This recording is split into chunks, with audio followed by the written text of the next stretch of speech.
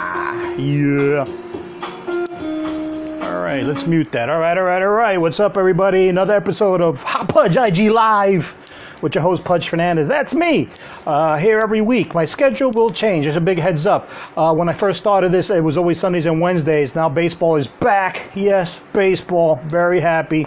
I ain't trying to compete, so the schedule will be changing for August. I'm going to finish out July for the Sundays and Wednesdays, and after that, I don't know. I'll put something up on my social media. You guys will see it. Still great interviews. I got a couple of great ideas. I want to do a series of interviews with military comedians. We have a lot of comedians who served our country, including myself. And I did one for Memorial Day, but I want to do a slew of others from different branches, Army, Navy, Air Force, Marines, and get their insight, get their history as far as the military comedy. How has the military life maybe helped the comedy life? I know it's helped me a great deal, and yeah, just all good stuff like that. So anyway, enough with that. Let's get our Hot Pudge IG for interview for today, episode 20. We have an awesome guest. They're all awesome. I know. They're all awesome. But this guy, I love him very much. I don't see him that much. I'm not there with him that much. We don't hang or we actually perform. I haven't seen him in a while. But I still know him, and he's just the sweetest guy. I met him very funny. A lot of training. I looked at his little acting. He's an actor, so that was the thing that drew me to him. First time I met him was like 14 years ago when I had a open mic at the Laugh Lounge, and I think, and he'll clarify, I think he just started doing comedy. He came to my mic, and I was like, "Hey, welcome to the mic. You're a new comedian," but then found out that he was an actor also, and wow, he has quite a resume. Very impressive. He's got the skill, so that was always intriguing. But above all, throughout the years, I've seen him grow, and he's a kick-ass comedian now. Frank Liotti, what's up, man? Pudge, what are you doing, brother? How are you? I'm all right. I'm not bad. I'm in the military cemetery visiting my parents. Are they prior service? My dad, yeah. My dad was in the Navy. Oh wow! Because I was just saying that I want to do a segment with military comedians and everything, and look at you in the military cemetery. Isn't that crazy? I heard. I was listening to you, but I kept having bad service. I moved. I think it's good here. I think it's good now. Okay. Listen, we got some. I can see it's clear. Are you at Calverton? I am. Okay. My best friend is in Calverton. Yes. Oh, sorry to hear that. Yeah. He was an automobile accident on the Marine base. Fortunately, he didn't make it, but yeah, he's out there. I haven't seen him in a while, but yeah, I know where you are. My best friend too. She's buried with her parents, so it was crazy. It's why we're comics, though. You know what I mean? I think all those things that shape us make us insane, and then make us funny. Yes, it is everything that makes us insane. Speaking of it, and that's the way I see you. And I hope you don't mind me saying this. Sometimes I see you like a little psychotic or a little, I don't know if that's the right word, but I love it. I mean that because how I see you sometimes is how I feel on the inside. I think that's why I love you. I think really respect you and your craft. You know what I'm saying? Thank you. Like, I think I hold too much in. I'm trying to put my, it's. Well, it's like when you go to like school to learn how to act. Like, I always thought that was my way out, My dad was a janitor. My mom worked nights in a factory. And I had this thing that I loved to do. I never had good grades, but I was able to audition to get into school. And basically what they do is they break you down. And they strip you down, and through various stupid exercises, you learn how to be vulnerable and live in your emotional life. The problem is when you get out into show business, most of us don't get work. So you take this vulnerability and you work in the service industry, or like me, or, life happens. My best friend committed suicide the same year both my parents died. And then my sister got sick and died. And it made me fucking nuts because I didn't know what to do with all this emotion. So I started stand-up. Yes. And the comics would love it. In the beginning, I was gung-ho, and I would do like bringer shows or guest spots, and I remember getting little restaurant jobs, and I would kill in the very beginning, and then something happened. I don't know if everything started to hit me, but then after a while, I started getting darker and darker and bombing. And I bombed for like 10 years. I would scream at them and tell them I hope that they got killed. I remember getting heckled in Dumbo. This one girl, Seton Smith was on that show. I remember I was fourth. And this girl, it was at, I think it was Megan Hanley's show at a surfer shop. I was going to say Megan Hanley in a small, yes. It's like a downstairs joint, I think. It was a surfer store. Like, I think they had it there a couple times. Like I did something. Yeah, I was going to say Megan Hanley had something in Dumbo, I remember. It was like some abstract place somewhere. It was just weird. It was, the one I was at was a store. And there was a girl who was, you know, we don't get paid, obviously. And there's a girl who was heckling every single comic. And nobody no one dealt with it. And I wasn't ready to deal with, hey, Paige, I wasn't ready to deal with that shit yet. I didn't know how to deal with a heckle. It was maybe my fourth year in, but I wasn't afraid of them. I just would unleash all of my wrath on them and my grief. Yeah. Girl heckling, I remember saying, my best friend walked into traffic and committed suicide and was decapitated, and I wish it had been you. I wish you were on these cobblestone streets of Dumbo dead. Like, that's how I dealt with that. Talk about shutting down a room. You know, it's like, I didn't know what I was doing. But then eventually I learned how to make light of it and make them like me and make them laugh and not lose the room, you know? Yeah, one of the many lessons that we learn in comedy, and I don't think civilians, non-comics understand that all hecklers are not the same. Right. There are different levels and different styles. I mean, it's not the nutty professor, you know, some type of that, you know, where we attack them. Right. And it's not that they attack us. Sometimes they're just a pain in the ass who just won't shut the hell up. And there's different levels and different ways. And like you were saying, you wish she was dead and decapitated on the cobblestones of Dumbo. The thing is, may have been a little bit over the top. Just a little bit. Maybe a little bit. She was the worst kind of heckler. She was wasted and did it constantly. But still, that's not a way to handle it. I think the way to handle it is for the host of the show to ask them to leave, for someone to police the room. Management. Yeah, definitely. The comic has to deal with it. If it's that kind, then that's tricky. But it should be to a degree where you ruin it for everyone. Shut down the room for the rest of the comics and you. Yeah. And I tell you, it's still dark 10 years. It's nothing that we can avoid. It's something that we have to. We're going to get it, and I fear it, but it's part of the learning phase, and I have to learn, like yourself, how. Because I used to not address them because I was scared to piss people off with a venue or something, and it's okay. It's just okay. Are you going to hit them with a slingshot, with a hammer, or with a grenade? Or a shotgun blast to the face. You know what I'm saying? Or spitball. Sometimes you just need a spitball. Just, and then that'll, you know what I'm saying? That's it. Yeah. And I love watching, like I have my favorites, like we all do, but there are certain comics who, some will get mad, some will attack them. Yeah. And it's funny, I usually don't mention him in my favorites. I just don't think of it. But he's definitely up there. Big J Okerson.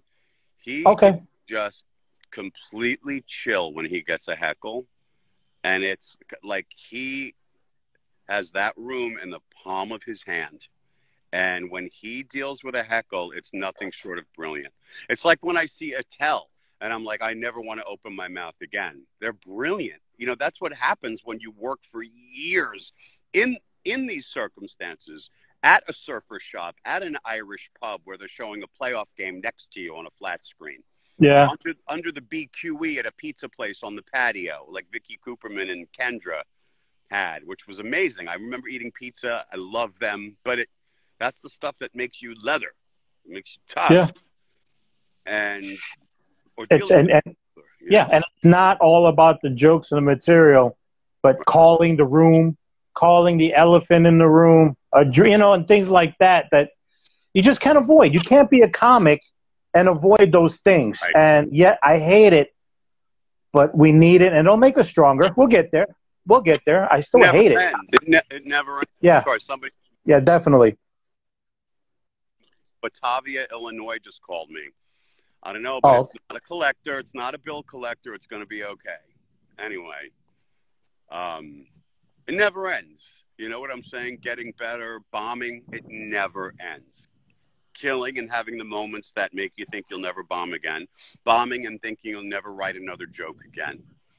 All of it. It never ends. Or walking into a venue and it's just, you see those folding chairs, and even though like your subway was late or you couldn't find a parking spot, you're 20 minutes late and they're like, oh, we'll start in about 20 minutes. That same sinking feeling over and over and over again. Or like, go ahead. No, you have to be something has to be disconnected in our heads to do. I've always said normal people, there's something, there's normality about people who attempt something, then fail, acknowledge it, and I'm not doing it again. You see what I'm saying? Like at some point you realize I'm not going to be a baseball player. I'm not going to be a basketball. You know what? I suck at chess. I'm not playing chess again. And that's it. But we start off, and if not in the beginning, for a long time, we suck, eat shit, go through these depressing shows, shitty, and we still want more. Truly masochism at its finest. It's like, fuck it, bring it. I show with you in Queens, and I was first, and I'll never forget, like I was first and I was relatively new-ish. I probably didn't think I was new at the time, but I was, and the microphone was broken. And it's like those things are just, even now though, a broken microphone is like, but when I worked at Ha years ago, and it was like Sunday at 1 in the morning or Monday at 1 in the morning, all they gave me were these 1 a.m. spots. And it was depressing, but I was lucky to get work. Yeah. I remember them saying, if you hold the microphone cord like this the whole time, it won't go in and out like that. And then, you know, they'd forget about me on stage doing the check spot at 1 in the morning on a Monday. And they'd put me up there, and I remember this one show at Ha. There were maybe 10 people there, but you couldn't see them. They were all against the back wall in the dark, except for one dude in front of me with his back to me and his legs shaking, with his back to me, not facing me, looking around. His back was towards you? Yeah, he was the only person I could see with a baseball hat, his back to me, looking at the room, looking at the empty audience. Ha was nuts, but it was like college. Yeah. You know? Yeah, it's a lot of the clubs, and once you get in, it's like they're all little fraternities. Sure. And you're gonna get through a lot of shit, and it's a fun experience. I wouldn't trade it for anything. I do it over again 10 times. But yeah, you got to be a little nutty. Yep. To do this. And it's hard to let go of it. It's hard to break the addiction once you get in the clutches of it. Yeah, I know. Like right now, I really want to walk away. I'm getting unemployment, and it feels so good to have a steady income. It's incredible, you know, because for a while, for the last year, for the first time, I wasn't tending bar as well. And I was, just because of this gig I had with Lampanelli, which was more like a theater gig, even though there was some stand-up in it as well. Right. But because of the Lampanelli gig, I wasn't tending bar for the better part of a year for the first time. And still, it was like really living seriously day to day, like dangerously day to day. Yeah. And, you know, this unemployment and this chapter in time makes me think like, okay, what else can I do? Can I do something and maybe be not as obsessed and not as passionate, but be able to order multivitamins on the web, be able to pay my phone bill, be able to buy nice vegetables, whatever, like simple shit. You know what I mean? Not worry about getting evicted, whatever your bills are, or, you know. This is part of the art. This is part of the craft. Mm-hmm. It's a way of life. Let me tell you, my son wants to be an actor. Mm-hmm. and he announced it when he was like in elementary school. And we thought that, okay, that's sweet. Right. He did have something, he has some creative process in him. He didn't do well in school. We had issues with his school, but then when he got to high school, he got straight A's, not in school but in drama. Right. So he attached that was all his A's came from How drama. old is he now? Now he's 22 and he's getting his associates in the drama program at a community college. I started at Suffolk Community College, and I had the best acting teacher I've ever had. Oh, wow. It was, like I ended up going to SUNY Purchase, and then I went to Yale Drama School for a master's degree. But my best acting teacher, she scared the shit out of me, but she was at Suffolk Community College. Yale was bullshit, and I owe over $140,000 for it. I was the poorest kid there.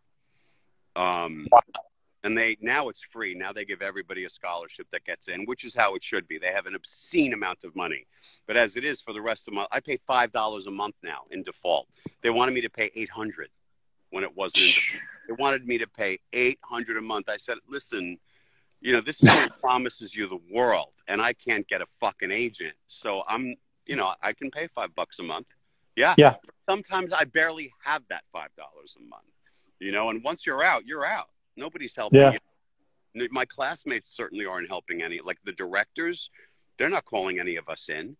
So it's kind of, the students I went to school with, they rarely call any of us in. Wow. So, it is what it is. Yeah, my son's in Queensboro. He's about a couple. Teaches there. I have a friend that teaches there in the speech drama, Mike Cesario. Yep. Mike's. Oh, I'll let him know. Queensboro is great. Yeah, he's a couple of semesters away, and I've told him many times. Of course, I love him, and he has my full support. Right. Obviously, I want to give him the support that I never got. Because I know what that's like, and it hurts. Yeah. But at the same time, because I'm in this game, I know what it takes. And I know how it works. So I'm just trying to tell them, are you sure? Are you sure? This is what it takes. Okay? They don't call it starving artist for nothing.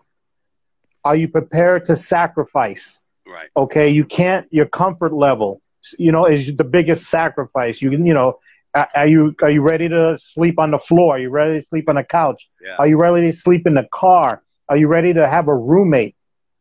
Are you ready to do shitty jobs? This is the craft. This is what you have to do. And I said, listen, I know, I work with comedians, I work with actors. I'm just letting you, and the commitment, you have to commit. You can't half-ass this shit. Right. So it's like I support him so much. And it's the thing that's tricky about it is, it's easy to speak. Most people I went to school with have left the business, and nobody goes to SUNY Purchase or Queensboro, the theater program, or Yale to quit. Everyone thinks that they're going to have a career, and it's going to be scary, and we're going to work hard. But until you actually live it and experience how impossible it is just to get in the room and to get an audition, and the idiots that you have to go through to get to that, the stupidity that's behind the desk. And then over the years when, like, I have a friend in comedy who's brilliant, who goes, he goes, those are people who go past me as I've been doing this for 20 years. And he's brilliant. And you'll get somebody who's young and cute and maybe not so funny. Who, like, I remember a girl who started years ago and who unfriended me recently on Instagram. It's sort of like people, when they unfriend you, they think it makes them bigger. And it's like, no one knows who the fuck you are except for a handful of comics. You're still a nobody, even though you're acting like a shitheel. Stuff like that, as small as it sounds, after a while it plays with you. It's because it's an idiot's game. It's so stupid. It's like you were young and cute and you got a break, but it burns when you know you're funnier or you've worked really hard, It's hard to say, I'm going to work real hard until you're in it. What I mean? I'm telling you, my son is like, he has my full support. It feels weird. I'm almost trying to scare him out of it or scare him into know what it is. Anyone sane would. I would, Cause, if it were yeah, my kid that I loved more than myself. yeah, yeah, Knowing how painful it is, and yes, yes. literally like what the odds are. Everyone buys a lottery ticket thinking they're going to win it, and I was 110% sure. I'm not done.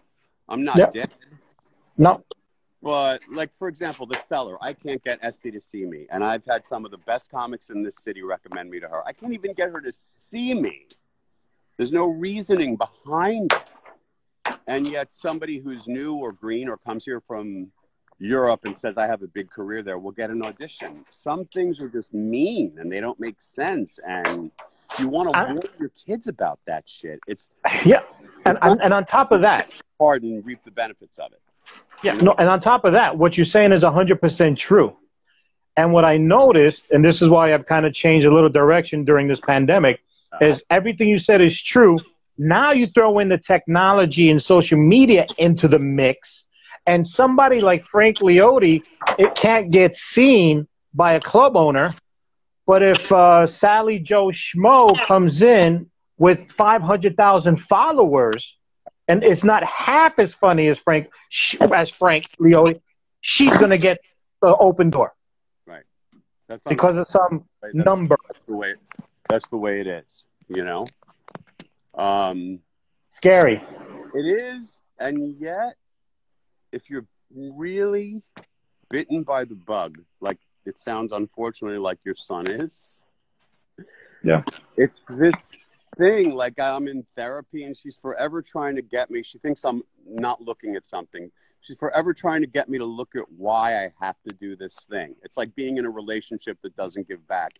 And I can't answer that. I don't know why.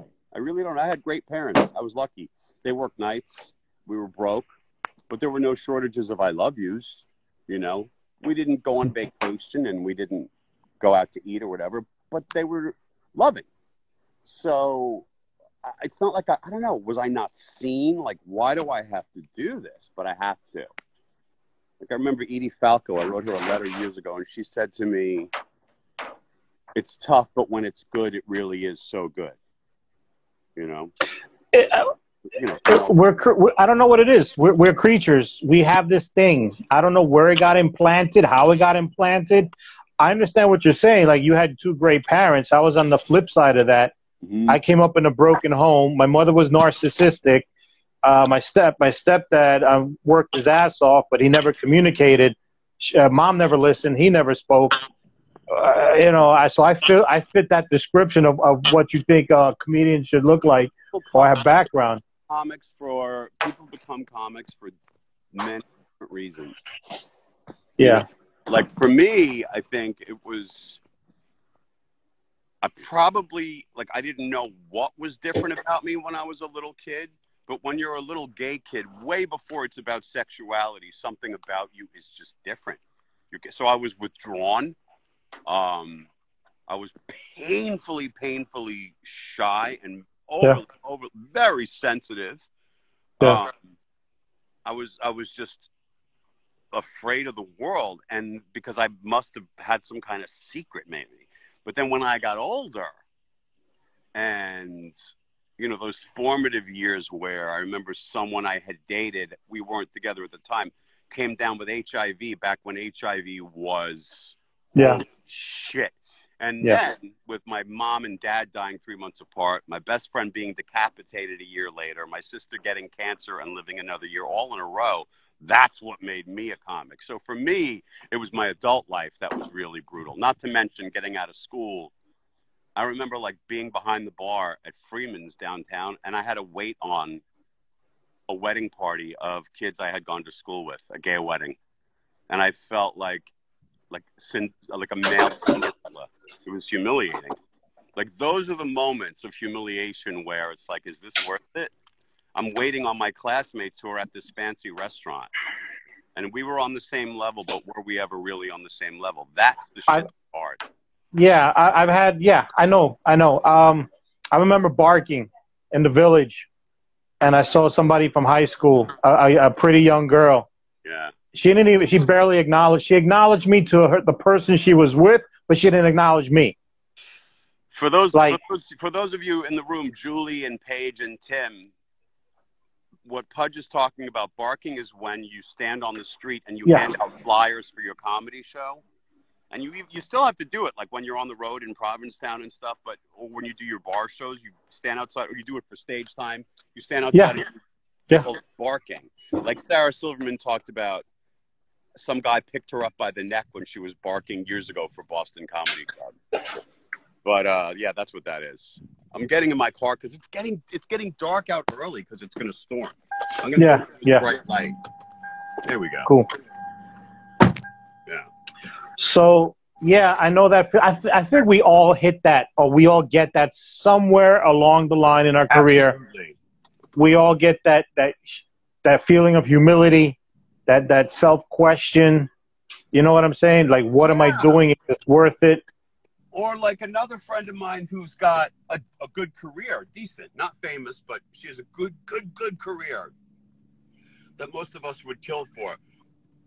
It's like getting hired to do a big show, and everyone comes to see what the big to-do is about, and then you bomb.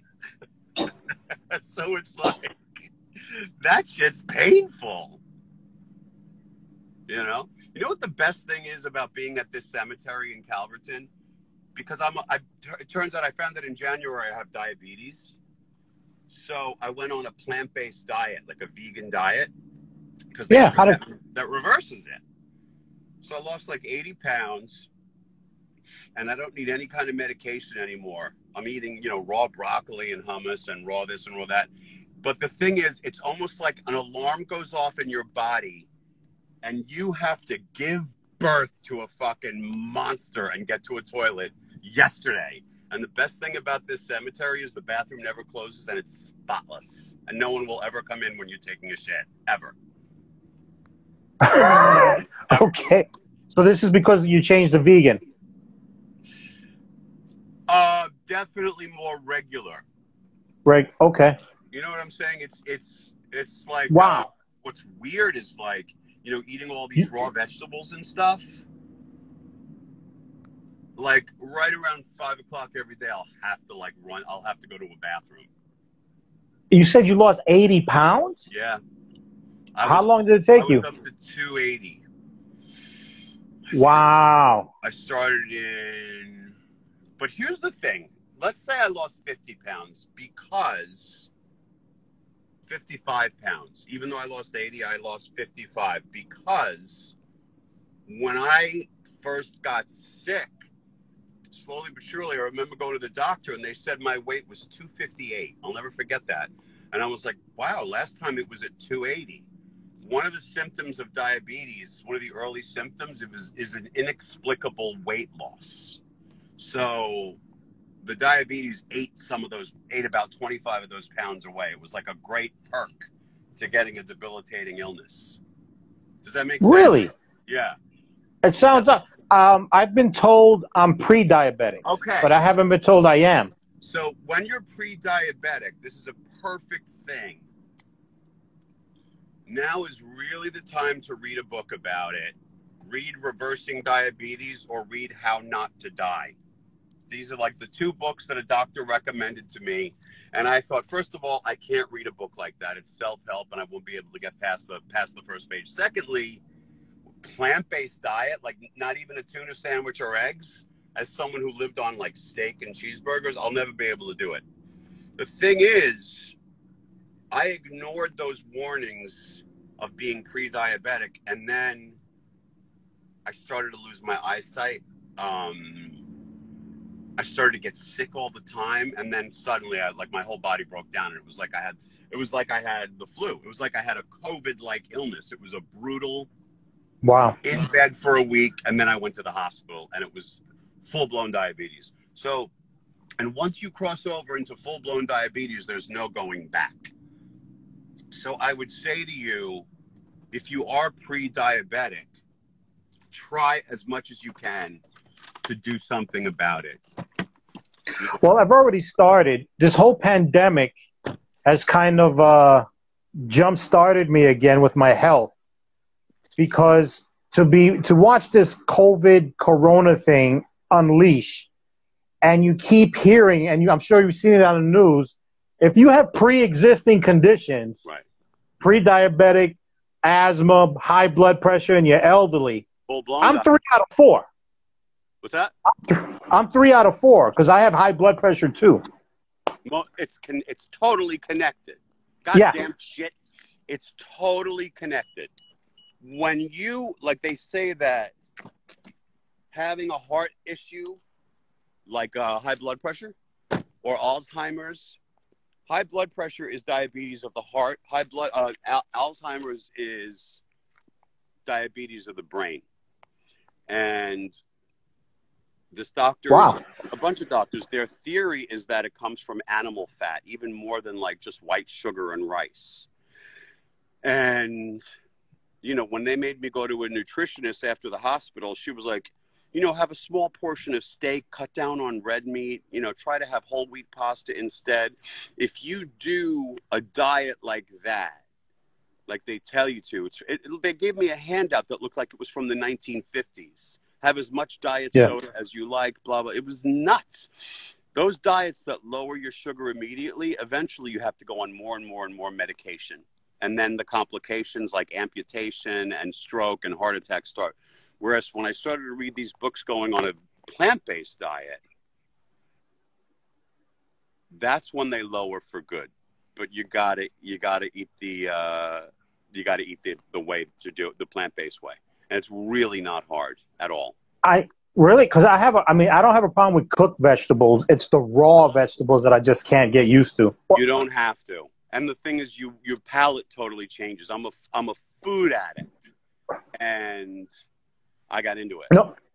No, I'm an emotional eater. That was one of my issues. Big time. I used to be an alcoholic. I quit 3 years ago. I had to go to treatment. So I was very emotional and very aggressive with the alcohol, and I'm like that with food. Me too. Yeah. So I'm at that phase. Like right now, I'm doing laps every day.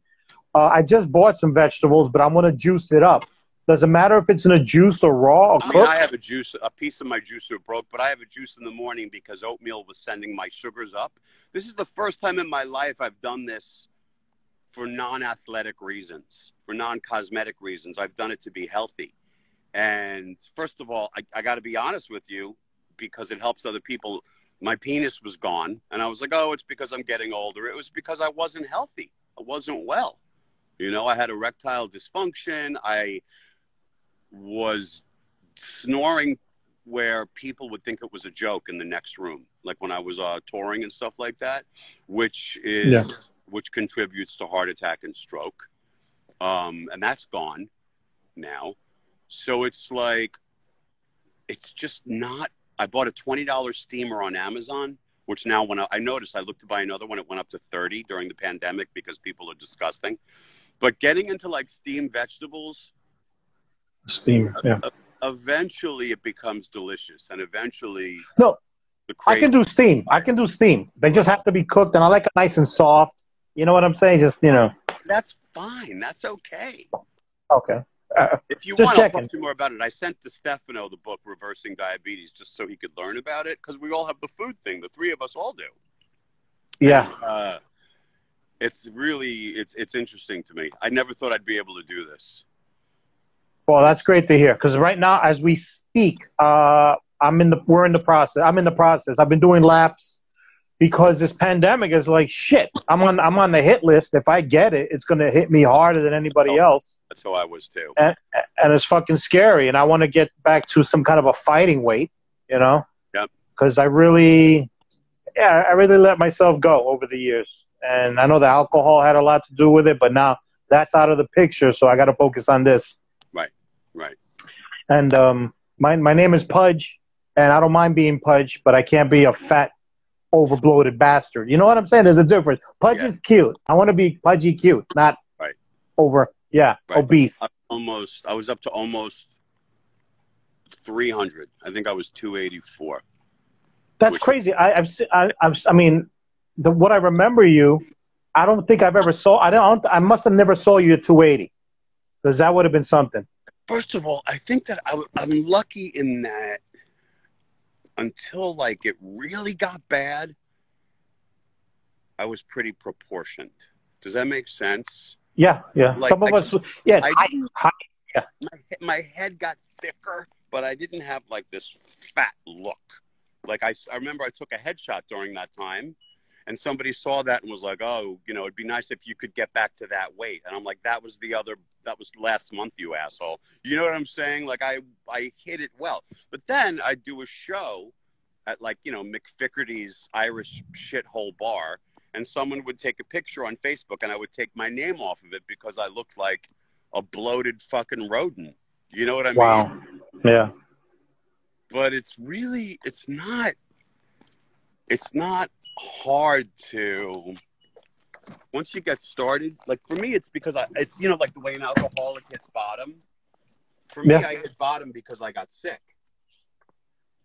And all I could think of was being an amputee or having a stroke, which my blood pressure is still high. They say this reverses heart disease and high blood pressure. It hasn't done that for me. No. So are you on a medication for blood pressure? I am. I'm on something called Sartan because the other one I was on made me cough and isn't good for diabetics. Okay. Yeah, I got 1, 2, 3, 4. I got 6 pills a day. One of them is an aspirin.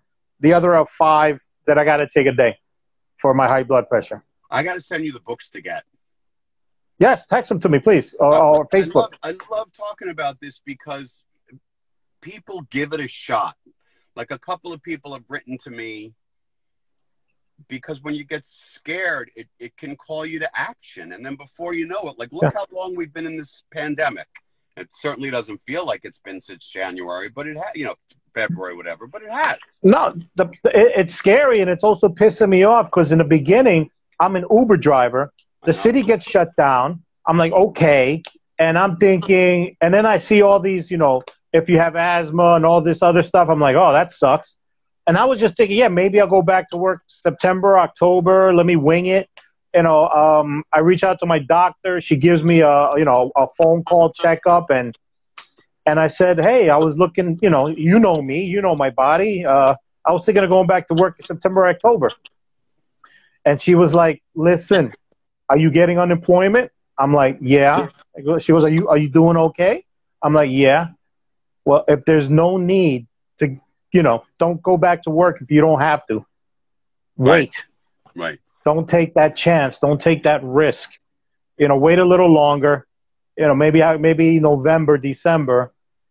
She's just telling me, don't rush back to work if you don't have to. If you're okay, if you're getting unemployed, she goes, don't take the chance. Let them be the guinea pigs. You stay home and just keep doing what you're doing. Look what's going on in the South. Look at Florida. My God.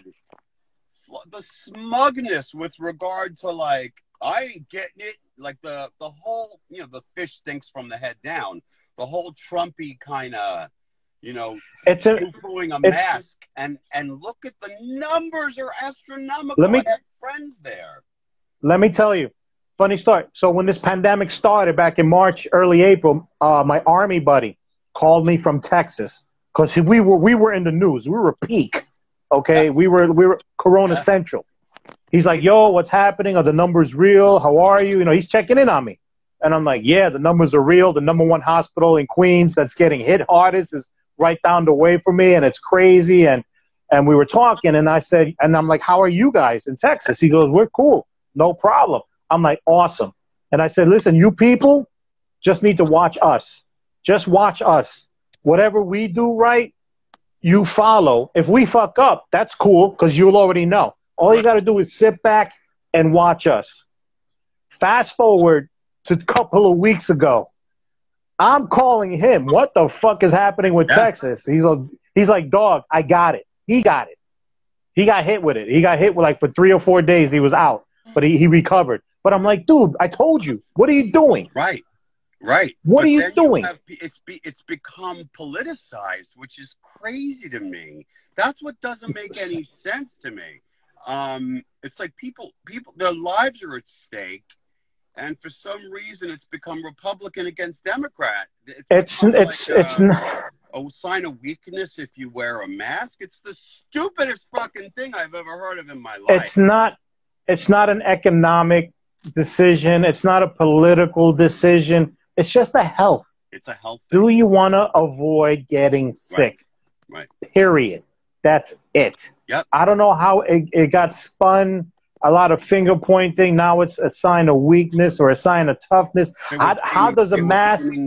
The Republicans, so many people were blaming Trump, and then the Republicans turned around and blamed Cuomo for senior citizens getting sick. And it's like, wait a minute, New York, we're the example for people. We're the example. At one point, Nassau County had more cases on a daily basis than the state of California. And now California is like ready to snap off of the continent with illness. It's really crazy. And Florida was the most upsetting to me, because I think we all know as New Yorkers, half of Florida is ex-New Yorkers. Right. Half of Florida is people. And I'm like, yo, you're hello. How do you know? All you had to do was watch us. We're your family. We're your friends. We weren't lying to you. Forget the news. You could have called us directly, and they probably did, and you still didn't listen. I don't get that. That's nuts. A friend that I've known since, I don't know, the late 80s, I got into it with her on Facebook. Like, some guy on one of her feeds wrote some, like, hardcore at the peak of the Black Lives Matter movement about 4 weeks ago, wrote some hardcore, brutal, racist shit. And I thought she should have called him out on it. And somehow this was all tied in with people wearing masks and them not, and Trump and 2020. And it's just all gone so topsy-turvy and so upside down, as opposed to just being safe. They say we could eradicate it if the whole country wore a mask for a month. That's what they've been saying now. I don't know if that's true. It sounds good, but it sure as fuck is worth a try. I mean, and what hurts even more and what's upsetting, and I'm trying not to think about it, but we're already guaranteed to be screwed for the next 4 years as far as political, because it doesn't matter who wins. Right. It doesn't matter. We're already set up to fail. Right. You see what I'm saying? Because the right, my God, economically alone. What are we going to do? That's why I guess all you can do is, like, again, with me as well, asthma, high blood pressure, and type 2 diabetes. I was pre-diabetes. No, we're battle buddies. We're battle buddies. This is good. So what I've been focusing on is getting more into, like, my niece bought me last Christmas an Instant Pot, and I just Google Instant Pot recipes for diabetics or vegans or whatever. And I'm telling you, like, eventually, like, within 2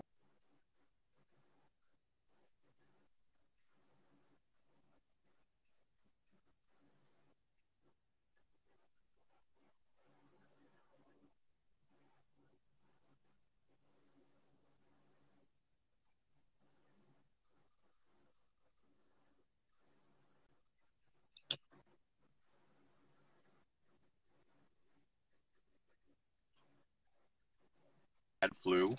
Some people, like one of our friends who posts on Facebook, thinks he'll never be the same again because he still gets recurring exhaustion. And he doesn't think he'll live to be as long as he thought he was going to. Like, he's still sick from months ago, and other people die. So it's like Russian roulette, you know? When it comes to my health, I'm not going to spin. I'm just going in the right direction right now. Never mind what everyone else thinks. I like where you're going. I think I've already started, because I just went to the market and got some fresh fruits and vegetables, and I think I'm heading. I'm going to try some of that, and I'm going to look into the Instapot now, and definitely hit me up with that book, because I'll definitely look into it.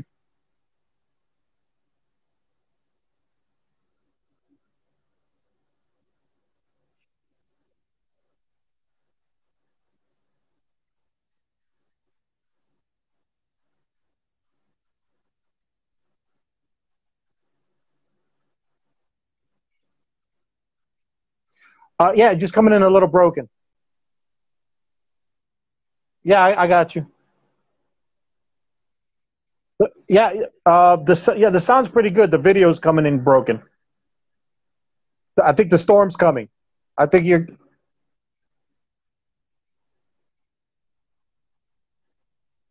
That's my goal. I don't need no more heartache. I've already got my heart broken enough.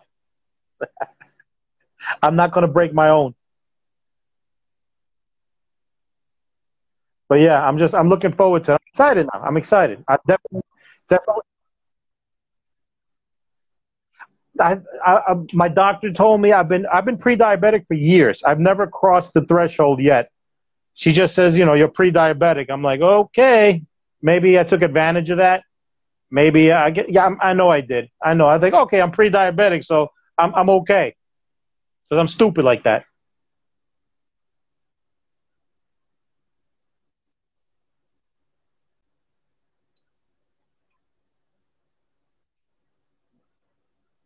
Oh shit! Now I think now you're coming in. Damn! Now it's breaking up. Oh, can you hear me?